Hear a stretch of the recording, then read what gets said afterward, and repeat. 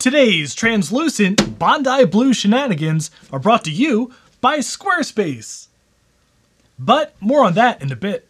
This is a 1998 Bondi Blue iMac G3, Revision B. In my opinion, it's the best of the original first generation tray loading iMac G3s. But this one is a bit sick. Sometimes it makes a sickening zap sound from deep inside the machine here with a corresponding screen flicker.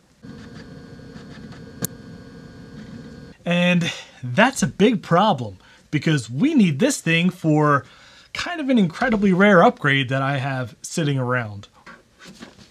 So today, let's tear this thing apart, check out a couple of the common culprits for this kind of issue, and see if we can't bring this thing back to life. Well, all the way back to life. It's not dead. So stay tuned.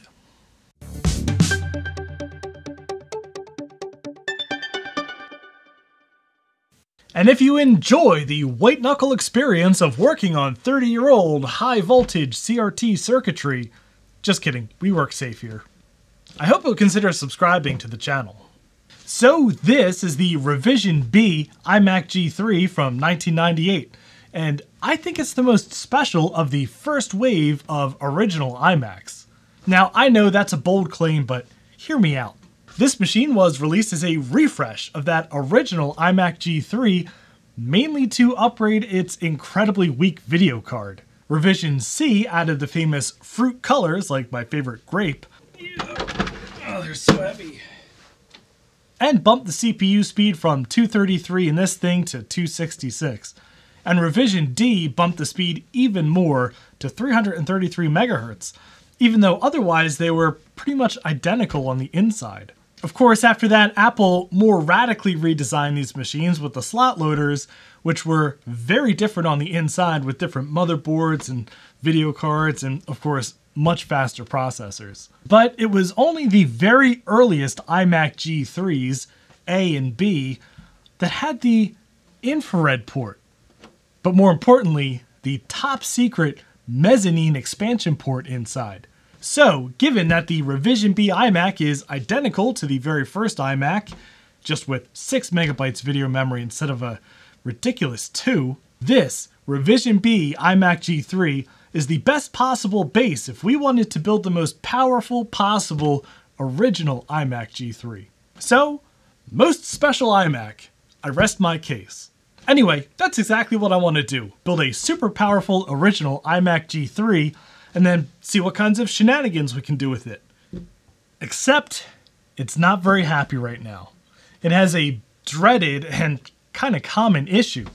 While it's running, you will hear kind of a terrifying zap from deep inside the machine somewhere in the monitor area, and the screen will flicker in a very terrifying manner.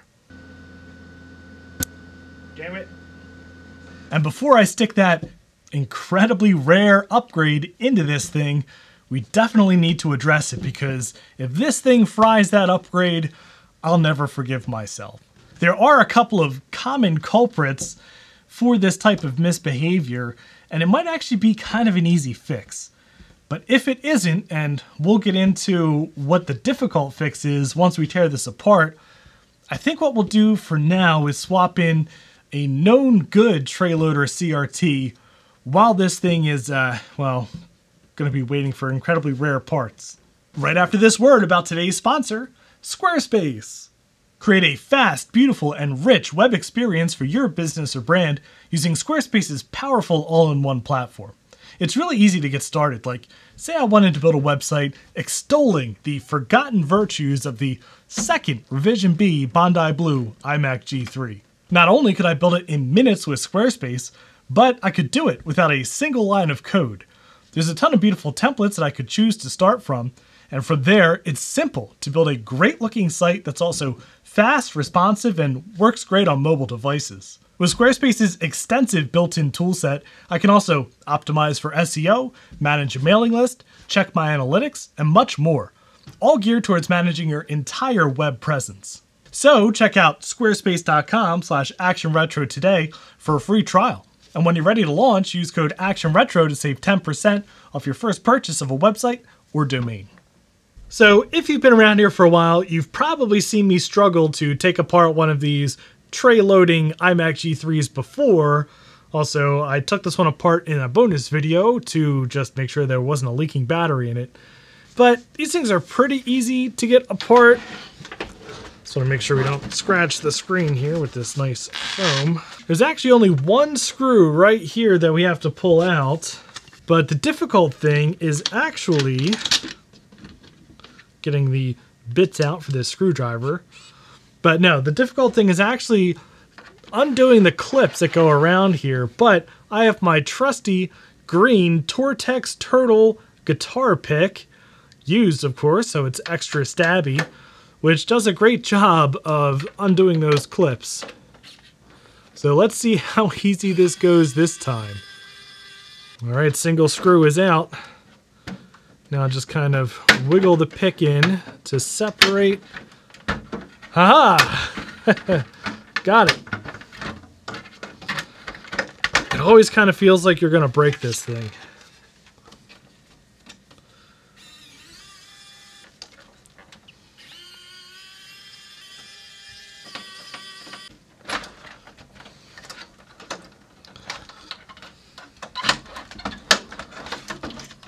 Alright, so that is the actual computer portion of this computer. Ew, there's a hair in there. It's not my hair. But we need to go much, much deeper. Deep into the bowels of this thing, because it is not very easy to get to the analog boards. Luckily, iFixit has guides for this, which I am going to follow. And I will, of course, link down below. Put some silly kind of fan in here. I don't think I'm supposed to take that out yet. Ow, it bit me.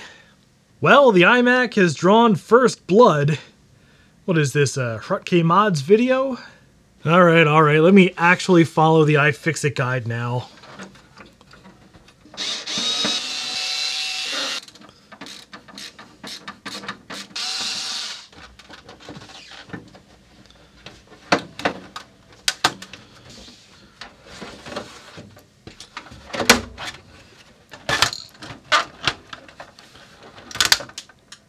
Ooh.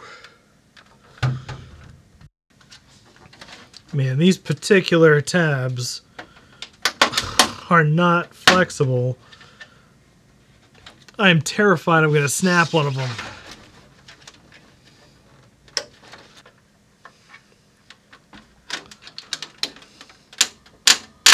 Ugh. I hate it. I hate it a lot.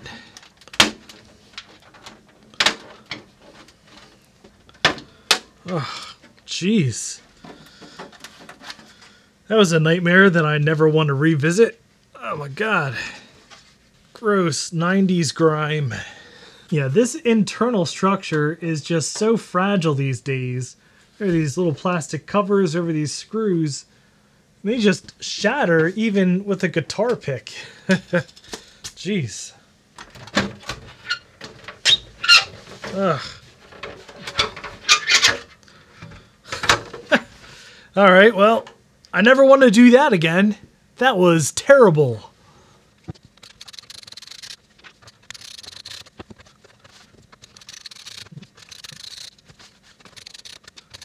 Okay, so here is where I am going to give the warning that there are dangerous voltages in here and big capacitors that hold power for a long time. I'm going to discharge this CRT before I go any further. And yeah. So there are a few different things that could be causing these issues. And yeah, the one that I hope it's not is this flyback transformer here, which if that's failing, it can internally short kind of sporadically. And yeah, that would cause that arcing sound and the screen flicker. But it could also be loose solder joints or cracked solder joints on the transformer here. It doesn't really look like that's the issue, but I'll reflow these anyway. And I'll check the solder joints on the neck board here inside of this little neck board prison. But let's start with the good old-fashioned blow off and just nix some of this dust in here. And we're going to re-grease around this anode cap here with some dielectric grease. Yeah, I want to take this off and look for leaking capacitors because I can't really see without taking it off.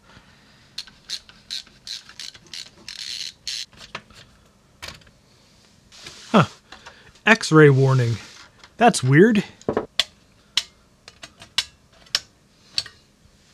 Alright, actually, this just lifts up, doesn't it?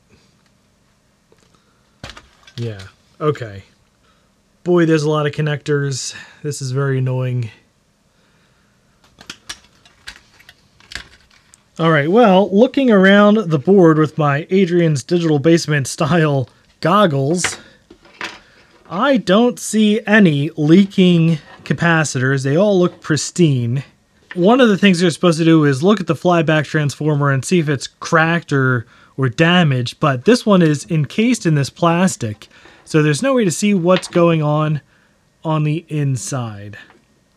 So what we're going to do is reflow the solder connections to the transformer here, put a little bit of dielectric grease where this suction cup connects to the monitor, and well, we'll clean that off too with a little bit of isopropyl alcohol and hope that fixes it. Oh, and I guess we'll reflow these solder joints too on the neck board. Anyway, if that doesn't fix it, guess what? I lucked out. I found a source for replacements of this flyback transformer that still has them in stock. And actually, I placed an order for it today and I already got a shipping notification, so who knows? I probably won't get it before this video is released, and hopefully I won't need it and I can just kind of keep it on hand. But yeah, if all else fails, we can replace this flyback transformer. Anyway, let's reflow these solder joints here.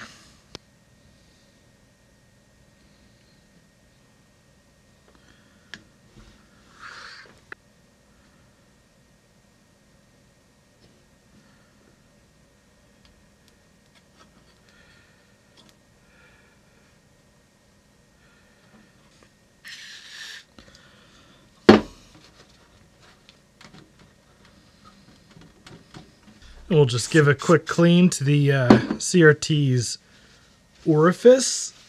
All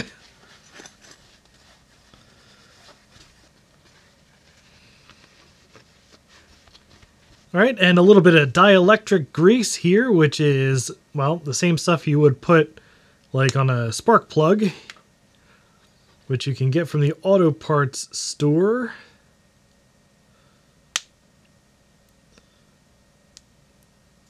Which will make a nice seal.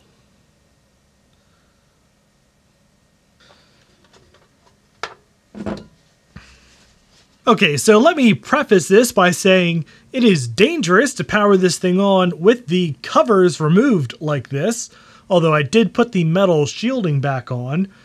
But we want to see if, well, if I put it back together correctly, and if the screen flickers anymore. And I want to watch the back for any electrical arcing. So let's find out. Screen initialized. We have picture, thank goodness. All right, booted into 10.0.3, which I installed on here to be funny. And so far the screen looks good. Let's stress test this a little bit and see if it starts to flicker.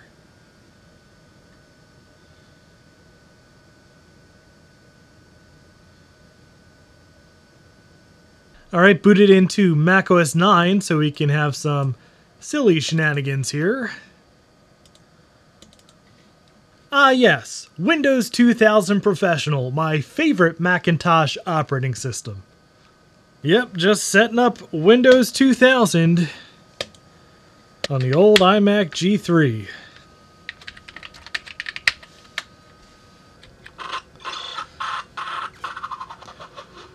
Ooh boy, Space Cadet Pinball is really chugging on here.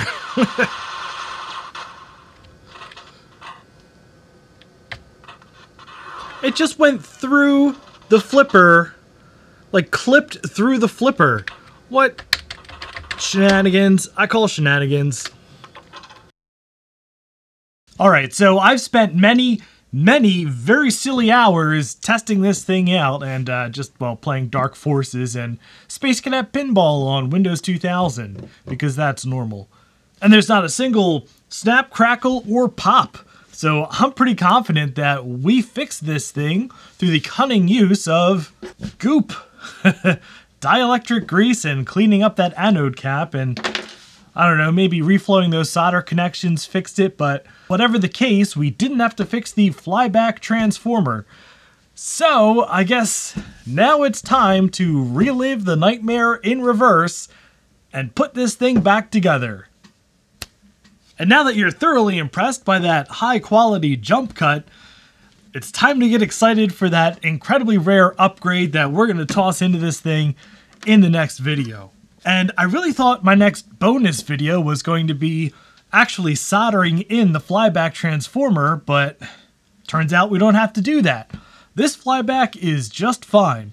So instead, the next bonus video is going to be taking a look at this little potato that I just got, which, yeah, might just be a better libretto than the libretto at doing what you would want a portable handheld computer to do in 1997. And check it out. It has a little infrared port right here to perfectly match this infrared port. So I think we could do some shenanigans with that. But anyway, if you enjoyed this video, I'd appreciate a thumbs up. And if you'd like to see more shenanigans like this, please subscribe down below. And thank you very much for watching.